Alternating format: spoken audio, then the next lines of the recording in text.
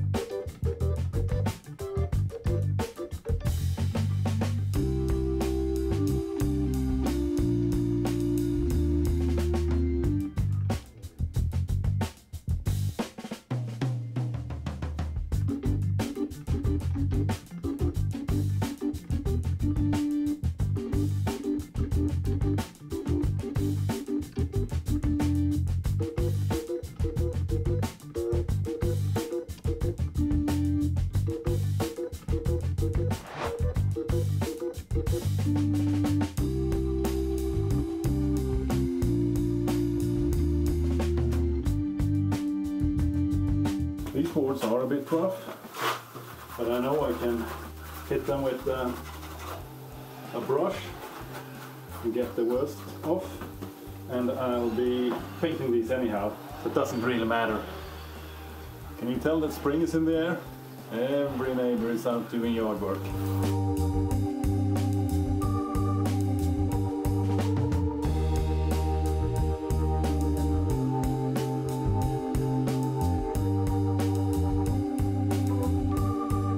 After quite a bit of elbow grease, these are done.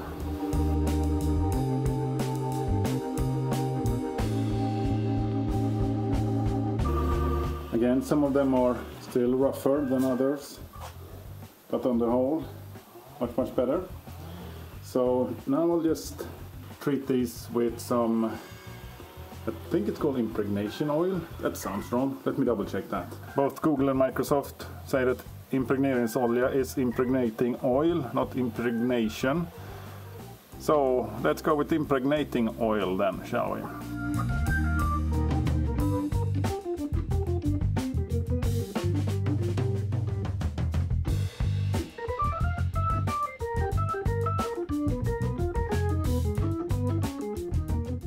Yeah, that only took forever. Not really sure if it's a good idea to paint them, to oil them in direct sunlight, but since it's only early April, I'm hoping it should be fine. Nonetheless, they're way better off now than they were before.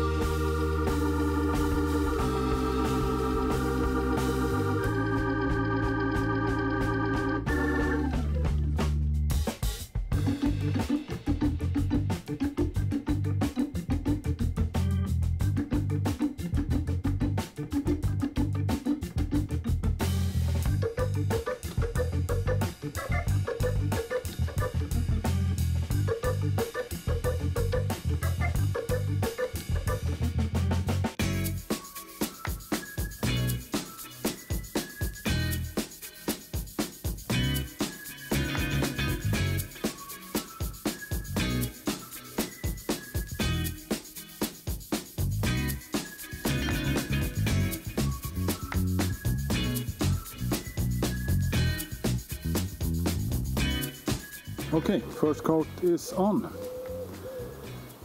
As you might be able to see, one of my neighbors has a burn pile going, and this is all ash.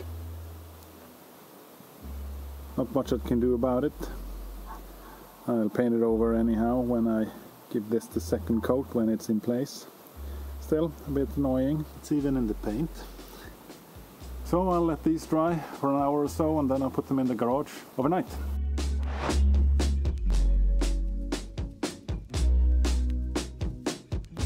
Any person with any sense for scale can see that these boards aren't as wide as the existing fence. I'm not one of those persons. Luckily though, I've learned the hard way to double check and then double check again all of my measurements, and I realized I need 11 more boards. I won't be filming me fixing these for obvious reasons.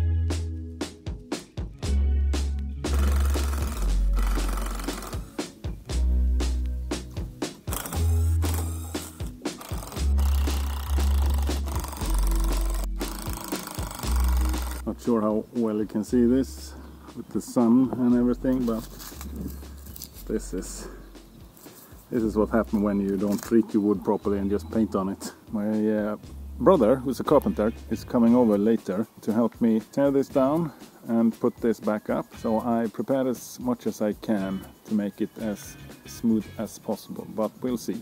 Murphy always shows up when you least need him.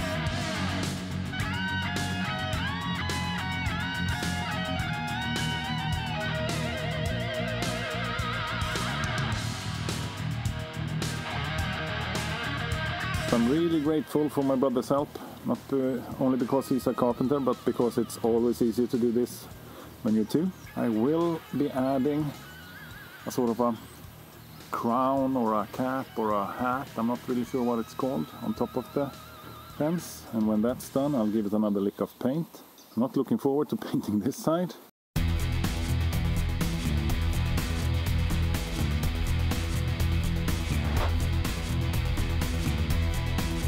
It seems as if I can make the entire cap, let's go with cap, from one board. So I think I have it figured out. If I make the first cut 35 wide, I need to go 12 up, it's that tooth, and then it needs to be 35.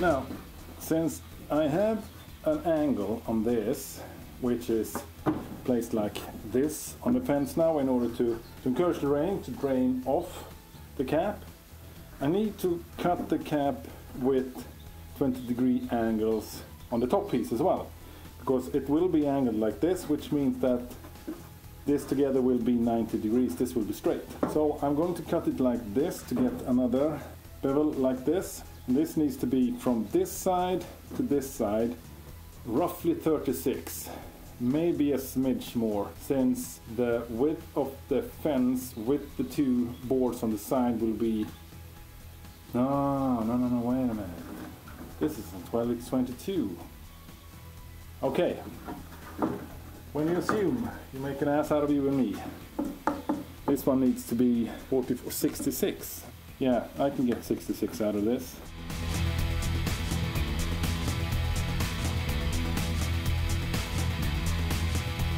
So I realized I need to cut a new piece. I most likely need to cut one of these, the top cap. I did the same mistake I did when I made my cowl frame. I didn't take into consideration that even if three pieces of this lumber stacked like this might be 66, when that's at an angle, this gets longer. So this is most likely too narrow. We'll give it a try, but it will probably look really dumb if I put this on there. Fingers crossed, but yeah, most likely not a good fit.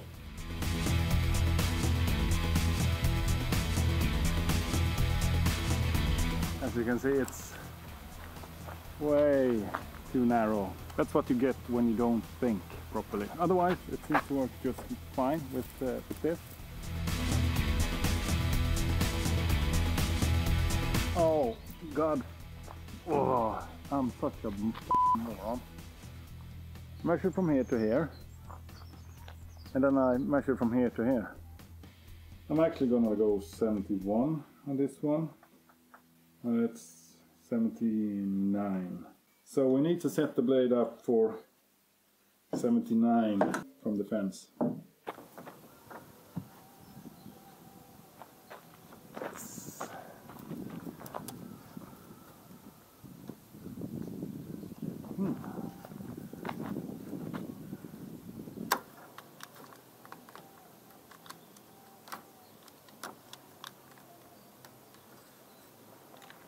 It's a bit wonky, it seems.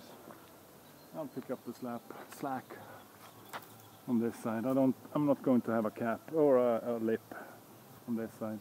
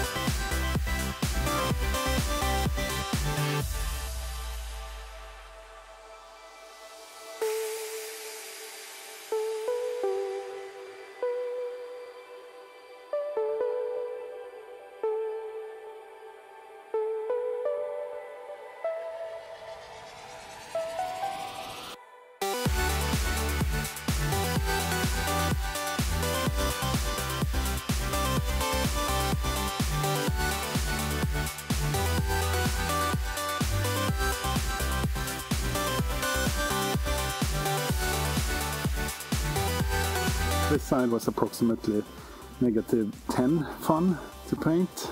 It was doable, but especially over there where the grape is, it was, let's call it cumbersome, shall we? This side is a lot easier to paint because of the rough finish. The paint sticks to it a lot better, but I still need to get another coat on here. It's good paint, but we need 3 coats to get it to cover it properly. So that's the 3rd coat. Again, this side was absolutely no fun to paint, but it's done now and I won't be adding any more coats to this. It's been overcast pretty much all the time I painted. The sun came out once or twice, so I think the paint should have a good chance to dry properly.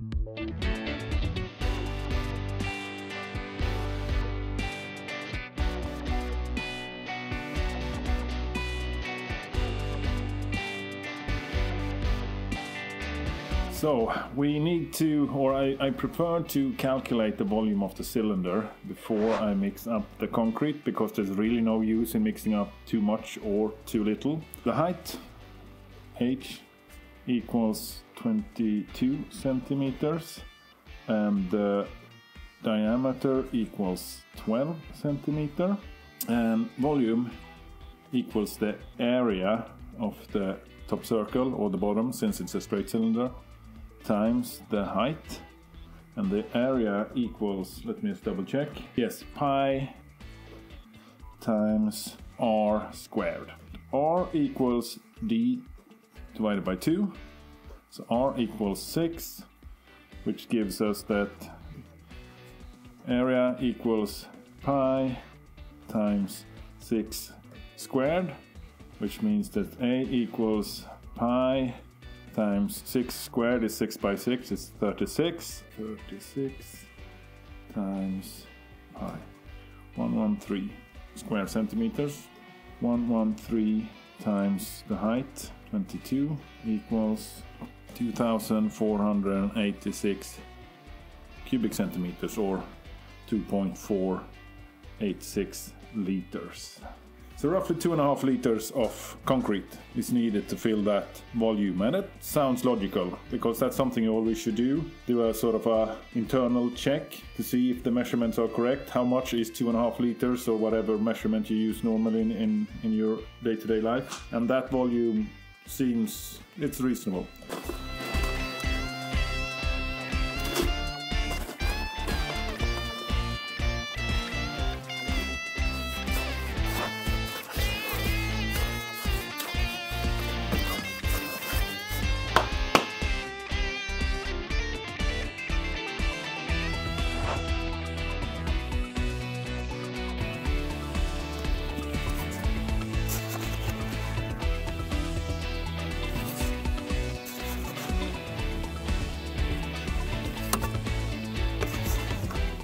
Yeah, this was dumb.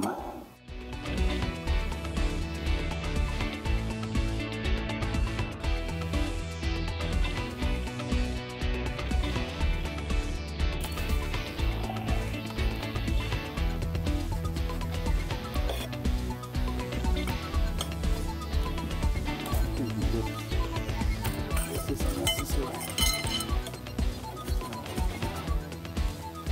Here.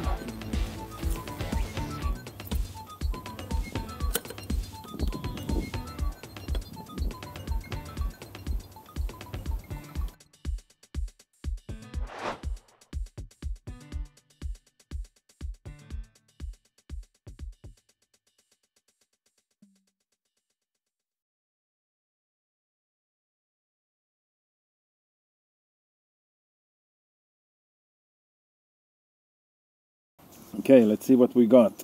It was a lot colder last night than I anticipated, so I'm hoping this has set properly.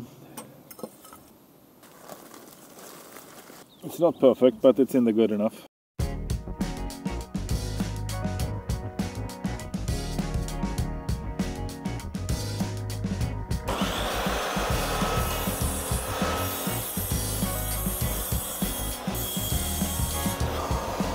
For fastening this to the actual fence in this part, I'll be using 80mm screws. Drill through this. These are 5mm, so I'll drill through 5mm, and the other end that attaches to the bracket that I just sort of secured, I will be using these types of screws, and they will be driven directly into this. I might pre-drill again, because this pine isn't really strong. Not sure what these are called in English. It's farmarskruv, farmer's screw in Swedish.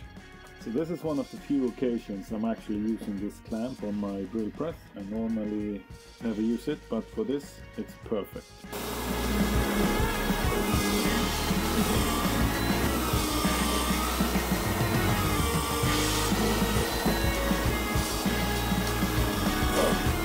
The bracket is wider than this piece of lumber. I thought that bracket was for 45 by 45mm, but apparently not. So I need to make a spacer. I'm just gonna make it out of the scrap piece. But first we're going to impregnate this one. I'm still certain that's not the correct word to use.